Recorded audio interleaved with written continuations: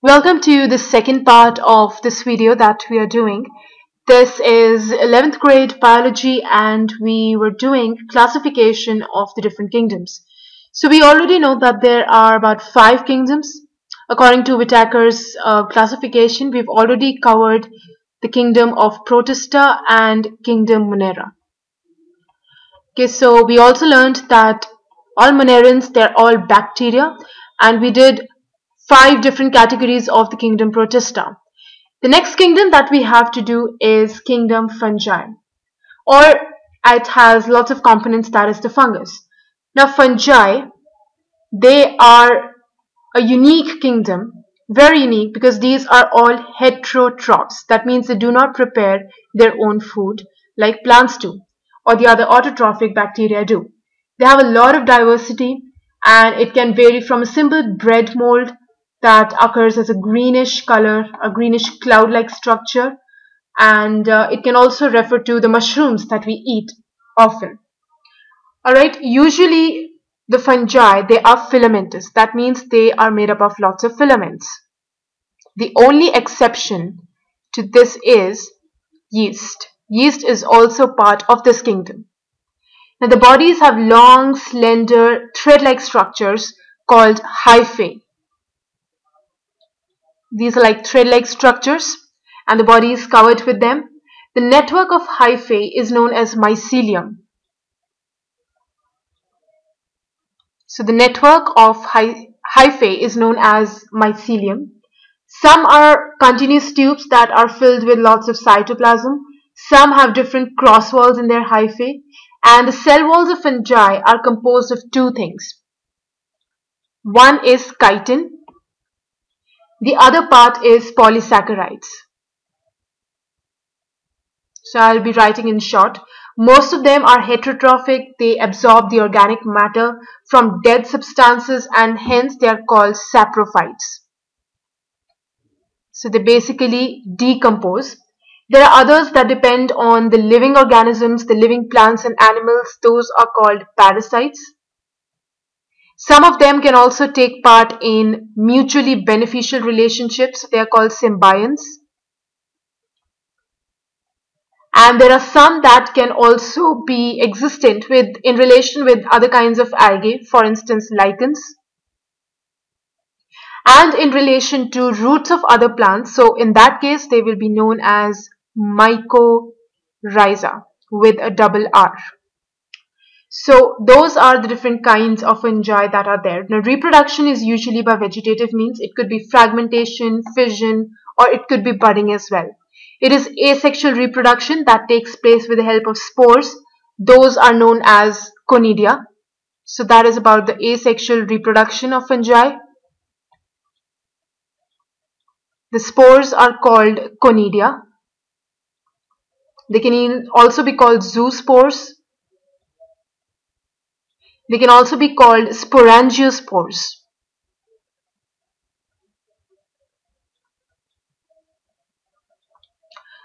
Alright, and sexual reproduction can also take place. If the fungus is sexually reproducing, it has some different kinds of structures. It has oospores. We can also call them ascospores or basidiospores.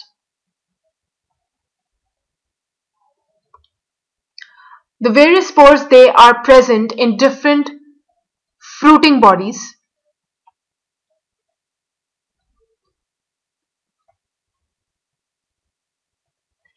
And there are 3 steps of how the sexual reproduction takes place. The first step is fusion of protoplasm. That is known as plasmogamy. The next step after this is fusion of the nuclei called karyogamy.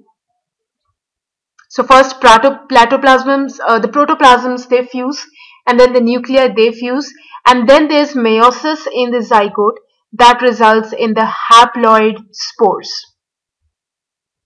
So that is how the reproduction takes place according to the sexual means. Now when a fungus reproduces sexually, there are 2 haploid hyphae. They come together and they fuse. two haploid hyphae, they fuse together, and sometimes it helps in the result of diploid cells. So let's say each of those haploid hyphae, they have n number of chromosomes, so the result will be having 2n. Alright. Now sometimes in other kind of fungi there is an intervening dikaryotic stage. That means two nuclei are there but the cell is only one. Such a condition is called a dikaryon. Di means two, karyon is for nuclei. So two nuclei in one cell. That means they've still not fused together, and that is called the dikaryophase of the fungus. Afterwards, what happens is those nuclei, they fuse together and the cells become diploid instead of haploid. So that is the information.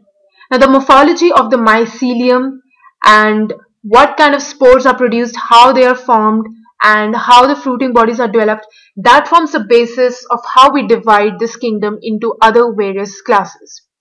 So let's go ahead with the classification of this kingdom. The first part that we are going to do is Phycomycetes. So this is an important part.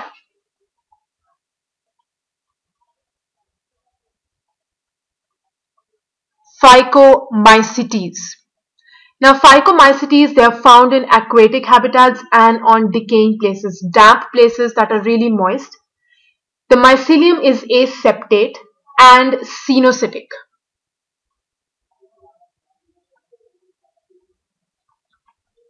Aseptate, and it is also cenocytic.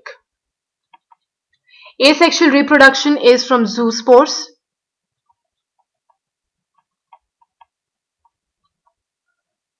Or it can take place by aplanospores. One difference between these two is zoospores, they can move, so they are motile. These ones, they are not motile. These spores are produced in the sporangium.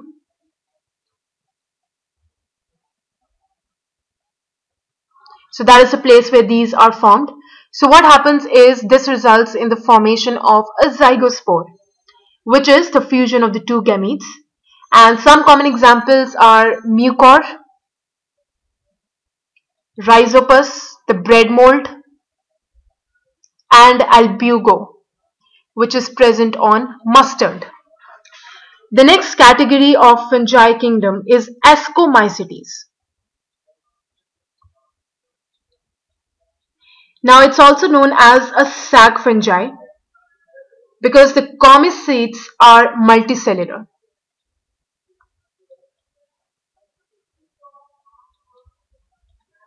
Okay, so that is one feature. Multicellular comycetes.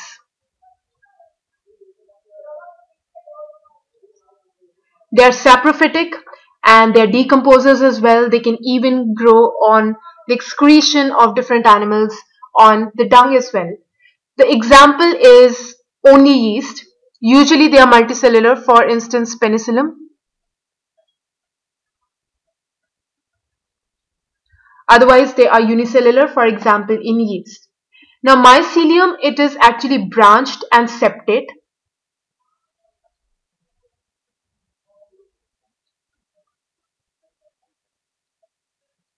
Asexual spores. So asexual reproduction takes place by conidia, which we've already done, are the asexual spores. They are produced outside of the body on a special mycelium called conidiospores or conidiospheres.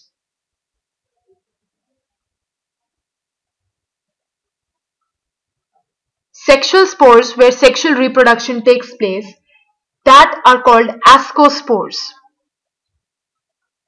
They are produced in a sac. Now remember, these were exogenous, that means they were produced outside. These are endogenous, within a sac. And they are placed in different kinds of bodies called ascocarps. So ascocarps contain the sacs contain the spores. Example is truffles, morels, which can be eaten as well, and we've already done the example of penicillium and yeast. The third category is Basidiomycetes.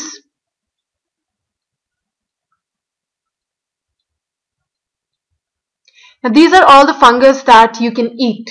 That means the mushrooms, the bracket fungi, they're also known as puffballs. They can grow anywhere in a garden or in a forest, soil, pieces of wood, small tree stumps. It can be even inside a living organism, for example, rust or like blight. So what happens in the mycelium is it's branched and septate. So let me put it down, branched, and that means divided, branched and separate mycelium. The other thing is that asexual spores are generally not there. Vegetative reproduction by fragmentation is quite common. Right, that is quite common. And what happens is that they get a dark karyotic stage in that as well, and that gives rise to the basidium. So there are no sex organs, but there is plasmogamy, just like it happens in Ascomycetes. So the protoplasms, they do fuse together, but the nuclei do not fuse. So as a result, it has a dikaryotic structure. So this dikaryotic structure, that gives rise to a basidium. Alright, and then it gives rise to basidiospores, which are produced outside on the basidium. They are arranged in fruiting bodies called basidiocarps.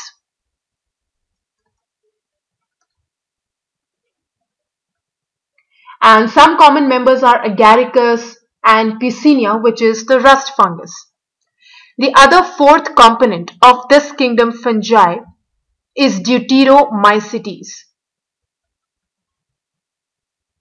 Deuteromycetes. Now what happens in this is it's called an imperfect fungi because only the asexual or vegetative phases are known. We do not know whether it sexually reproduces or not, so that is why it's called imperfect. Only the asexual reproduction is present. Sexual forms were discovered, and they were moved into classes that they actually deserve to belong to. So it is possible that maybe the asexual stage was given one name and placed under this category, and the sexual name was given some other name. The sexual stage was given another name and placed under some other category. And later they were correctly identified and those kind of organisms were moved out of this part. Alright, and the mycelium is septate and branched in this case as well. Some members are saprophytes or they are parasites, and sometimes large numbers of them, they help to decompose and disintegrate and degrade the litter, and it helps a lot in mineral cycling. Some examples are Alternaria and Trichoderma, so they help a lot in mineral recycling. So if we look at this quite confusing passage now we have got. Okay, so we did about kingdom fungi. What were the main elements in that? We know that it is filamentous and they've got hyphae, which are thread-like structures, and that help in the formation of mycelium.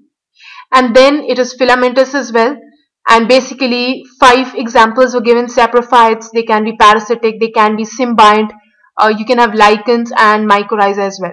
So that is about how they get their nutrition.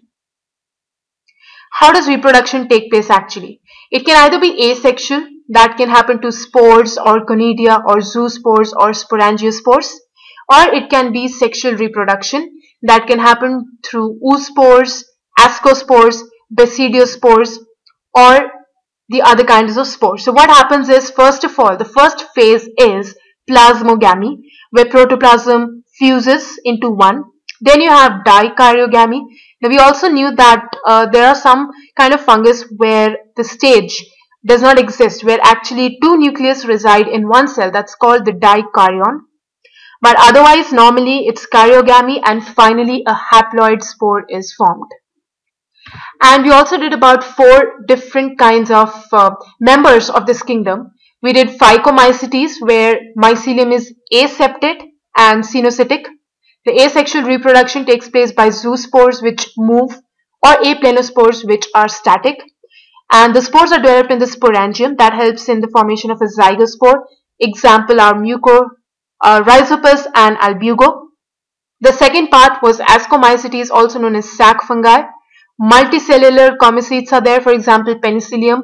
It can be unicellular, for example, yeast as well. The mycelium are branched and septate in all of these other ones. Only in this case it was aseptate. In all the other three, it is branched and septate. Asexual reproduction is through conidia that develop exogenously in conidiospores, and sexual reproduction is from ascospores that develop endogenously in a sac called ascocarps. Alright, so ascocarp contains these asco sacs, and they help in the formation of spores. The third one was Basidiomycetes, again branched and septate mycelium. Fragmentation is the most important and common method of reproduction. Again, a dikaryon phase is there, and it helps in formation of basidium from basidiocarps and basidiospores. The fourth one was Deuteromycetes, and it's called the fungus an imperfect fungus because only asexual reproduction is there, and they help in mineral recycling. So lots of information to soak in this video. I hope it was all clear. We will continue with the plant kingdom, but that will be in the next video. So keep watching for more, and thank you so much for watching this video.